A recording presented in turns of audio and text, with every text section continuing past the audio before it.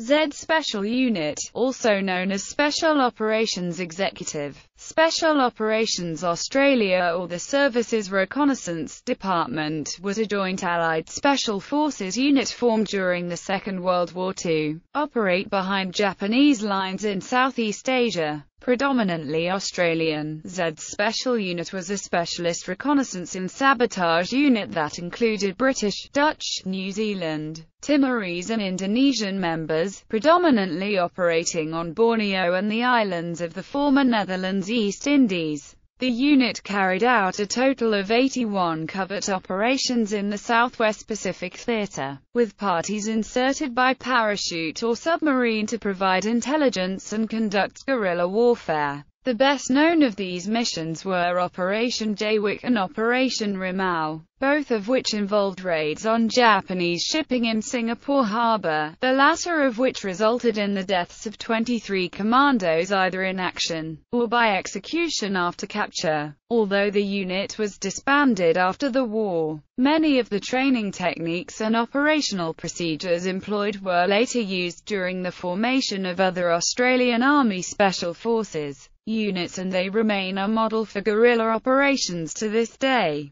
History, formation and training. The Inter-Allied Services Department was an Allied military intelligence unit, established in March 1942. The unit was created at the suggestion of the commander of Allied land forces in the Southwest Pacific area, General Thomas Blamey, and was modelled on the British Special Operations Executive in London. It was renamed Special Operations Australia or SOA and in 1943 became known as the Service's Reconnaissance Department. It contained several British SOE officers who had escaped from Singapore, and they formed the nucleus of the Inter-Allied Services Department, which was based in Melbourne. In June 1942, an ISD raiding commando unit was organised, designated Z Special Unit. Several training schools were established in various locations across Australia, the most notable being Camp Z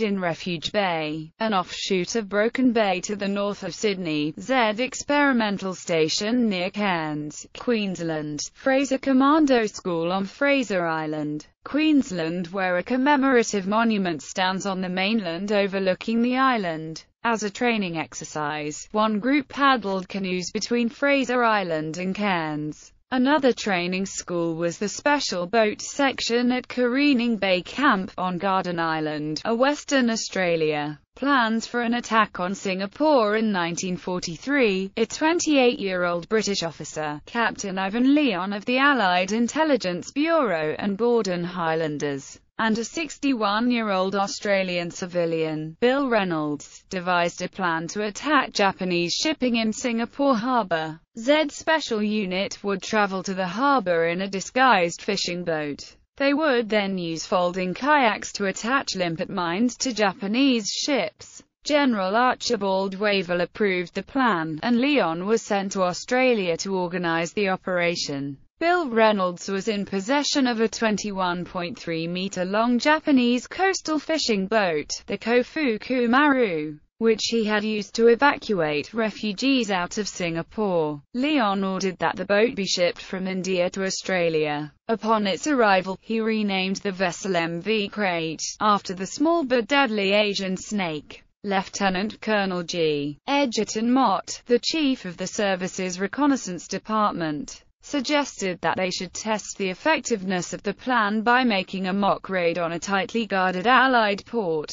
Townsville, Queensland was chosen for the location of the attack. Operation Scorpion. In January 1943, Lieutenant Samuel Warren Carey, a Z Special Unit officer based at Z Experimental Station, Cairns, Queensland, approached General Thomas Blamey with a proposition for a raid on the Japanese-occupied port at Rabaul, New Guinea. One submarine, with a small group of commandos on board, would be involved. The commandos would be dropped 16 kilometers off Rabaul. They would then use FOL boats to travel into the harbor and attach limpet mines to as many enemy ships as possible. They would then retreat to a volcano section roughly 6 kilometers south of Rabaul, where they would hide out until they could safely rendezvous with the submarine. Blamey was sure that the unit would be captured and shot, but he authorized the operation, and issued Carey carte blanche authority to perform whatever actions he deemed necessary during the planning of the proposed operation,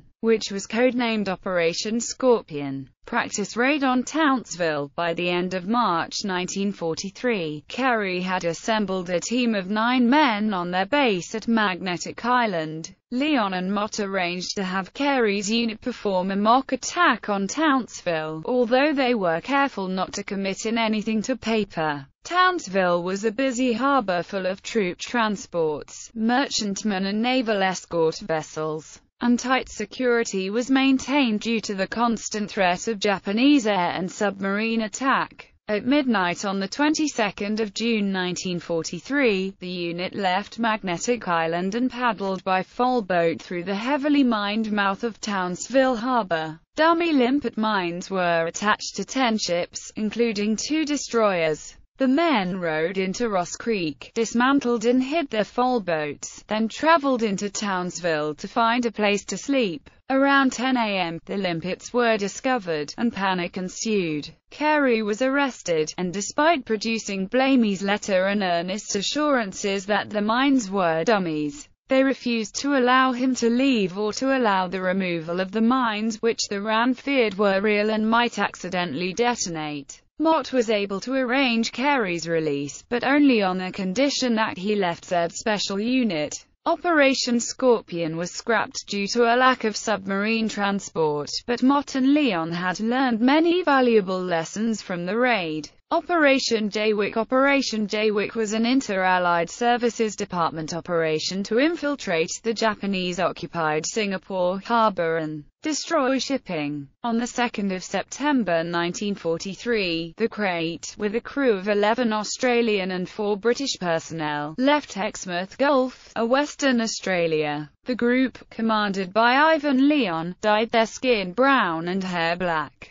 They also wore sarongs, so that they resembled Indonesian fishermen. They arrived off Singapore on the 24th of September. That night, 6 men left the boat and paddled 50 kilometers to a small island near the harbor where a forward base was established in a cave. On the night of the 26th of September, using FOL boats, the party paddled into the harbor and placed limpet mines on several Japanese ships. The limpet mines sank or seriously damaged 4 Japanese ships, amounting to over 39,000 tons. The raiders waited until the commotion had died down before returning to the Crate. On the 19th of October, the Crate arrived back at Exmouth Gulf, having achieved a great success. Operation Rimau. Operation Rimau was a follow-up to the successful Operation Jaywick, which had taken place in 1943. Being a further attack on Japanese shipping at Singapore Harbor. Rimau was again led by Lieutenant Colonel Ivan Leon, a British officer on secondment from the Gordon Highlanders. Originally named Operation Hornbill, the goal of Rimau was to sink Japanese shipping by placing limpet mines on ships. It was intended that motorized semi-submersible canoes, known as Sleeping Beauties, would be used to gain access to the harbor. Leon led a services reconnaissance department party of 22 men. They left their base in Australia aboard the British submarine HMS Porpoise on the 11th of September 1944. When they reached the island of Maurepas, which was to be their forward base, it was discovered to be inhabited. To ensure that their stores would remain undiscovered by the natives, one of the officers from the Porpoise, Lieutenant Walter Carey, remained on Maurepas as a guard. The party then commandeered a Malay junk named Mustika. Taking the Malay crew aboard the submarine, the SRD men transferred their equipment to the junk and the Porpoise departed. Leon decided to drop off 4 more men with Carey. Corporal Colin Craft, Warrant Officer Alf Warren and Sergeant Colin Cameron. Meanwhile, the Mustika neared its target. On the day of the planned attack, the 10th of October 1944, disaster struck. A Japanese patrol boat from the Malay Hi-Ho challenged the Mustika and someone on board opened fire, killing 3 Malays. Their cover blown, however, Leon had no option but to abort the mission. After scuttling the junk and the Sleeping Beauties with explosives, he ordered his men back to Merapas. Unbeknown to Leon, 2 Malays had escaped overboard during the firing and had made their way ashore to report the incident. Using foul boats, Leon led a small force of 6 other men: Lieutenant Commander Donald Davidson, Lieutenant Bobby Ross, able seaman Andrew Houston, Corporal Claire Stewart, Corporal Archie Campbell and Private Douglas Warren, into Singapore Harbour, where they are believed to have sunk 3 ships. Leon and 12 others were killed in action soon afterwards, and the remaining 10 men were captured and later executed by beheading in July 1945. Operation Copper. Operation Copper was one of the last Z special operations in New Guinea. On the night of the 11th of April 1945, 8 operatives were landed near Mushu Island by HDML patrol boat.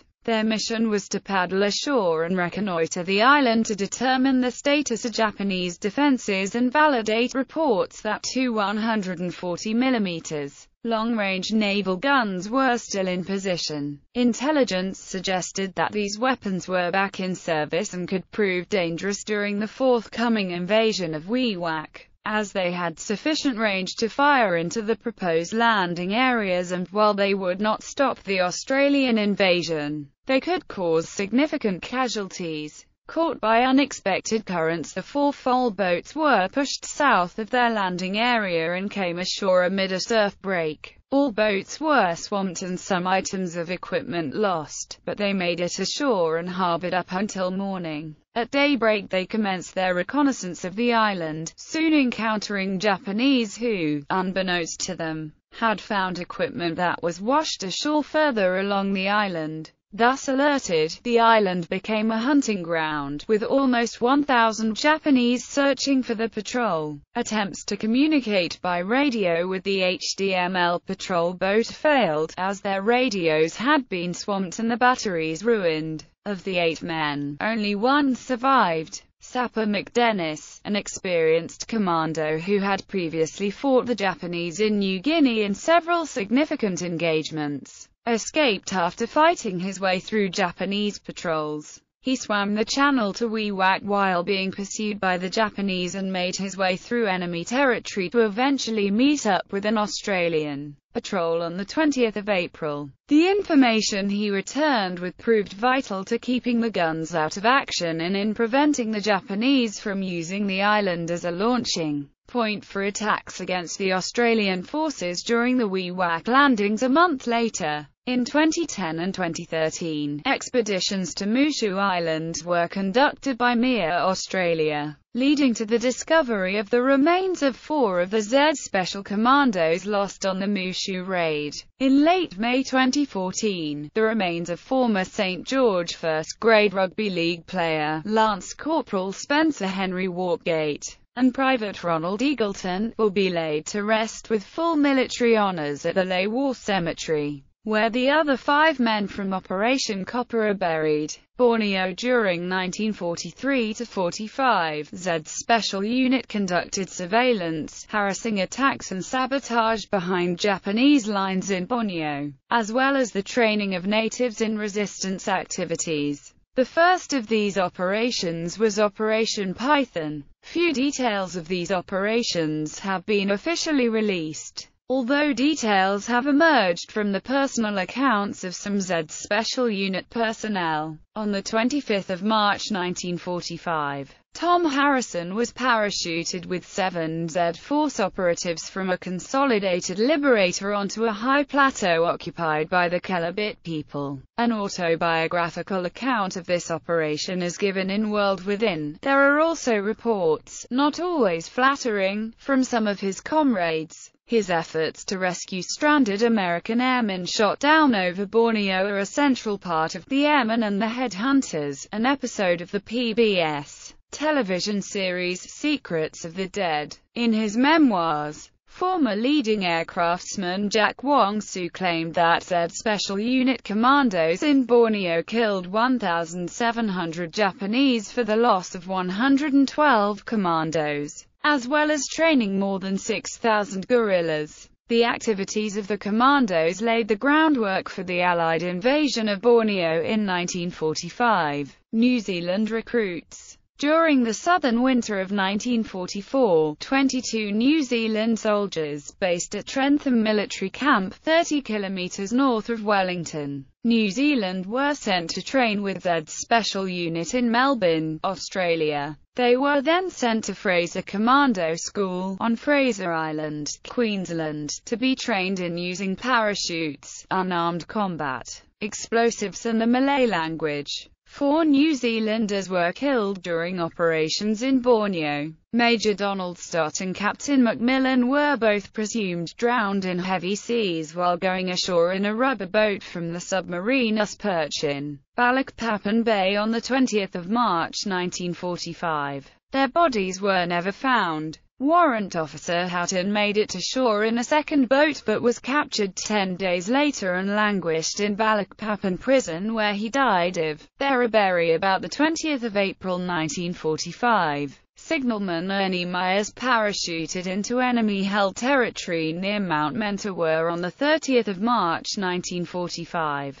but landed with 2 other operatives inside a Japanese camp area. They resisted strongly, but the Australian in the party was killed and Myers was captured along with the Malay interpreter of the group. Both men were tortured for 3 days before being beheaded. Their bodies were recovered soon after the Japanese surrender when Lieutenant Bob Tapper, another New Zealander who was working with the War Graves Commission, discovered their remains. Evidence given to the commission by native witnesses ensured that the Japanese involved paid the penalty for this atrocity. Vessels allocated to Z's Special Unit. Snake-class boats. The SRD used a number of vessels for its operations in Southeast Asia. Over the course of 1944-45, SRD took control of 4 66-feet trawlers that were constructed at the Naval Dockyard in Williamstown, Victoria. These vessels were modified with more powerful engines and alterations were made to their superstructures in order to disguise them and make them look more like the types of vessels that were operating in the waters around Southeast Asia. They were designated Snake-class boats. Later, 2 more were built but they were not completed in time to see service during the war.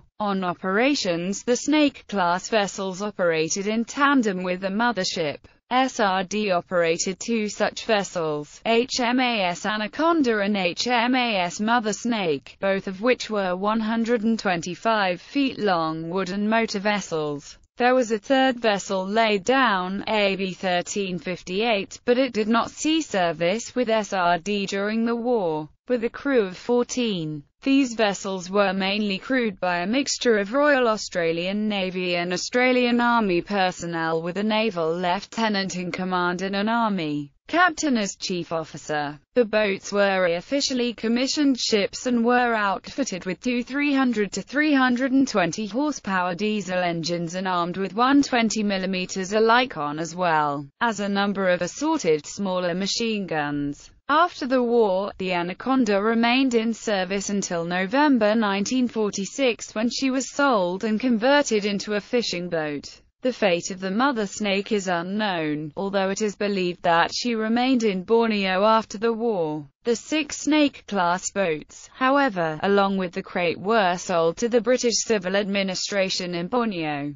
The MV Crate was originally restored in 1964 and used for training and recreation purposes by the Royal Volunteer Coastal Patrol. The vessel is part of the Australian War Memorials collection, on loan to the Australian National Maritime Museum in Darling Harbour, Sydney. Other vessels: AL 254 Charm, a 47-feet lugger, AM 355, an 18-foot launch, AB 1184 3064 and AB 1185 3065, HDML 1321, HDML 1324, Legacy. There is now a public memorial to the Z Special Unit on the Esplanade in Cairns. It was moved from the naval base HMAS Cairns and rededicated on 26 October 2007. Those present at the ceremony were original unit members George Buckingham, John Mackay and the then Commander of Special Operations of the Australian Defence Force, Major General Mike Hindmarsh. The RSL plans to erect a permanent display of military equipment nearby. The Z Special Unit Association was disbanded in March 2010 due to a decline in members, and the association's last Sydney Anzac Day march was held in 2010. Commemorative plaques to Z's Special Unit have been placed on each lamppost on the new jetty at Rockingham, Western Australia, and the activities of Z's Special Unit have been depicted in several Australian films and TV series, including Attack Force Z, The Highest Honour, The Heroes and Heroes 2,